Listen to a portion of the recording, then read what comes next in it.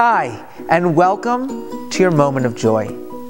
Remember when radios still had dials? You'd have to turn it to get the right frequency. It would get frustrating sometimes when you turn it on and all you hear is static. But before you take that radio and throw it out the window, you have to stop and remember that it's not the radio's fault. The radio waves are there. We have to be able to tune into the right station, to tune into the right frequency. In the Torah portion this week, we're told by Yisro, and Jethro heard. What does it mean that he heard? It doesn't just mean that he allowed sound waves to go into his ear, but rather it means he internalized the message of the miracles God had done for the Jewish people. In life, there are messages all around us. God's speaking to us. He's telling us things. We just have to make sure that we are picking up in the right frequency.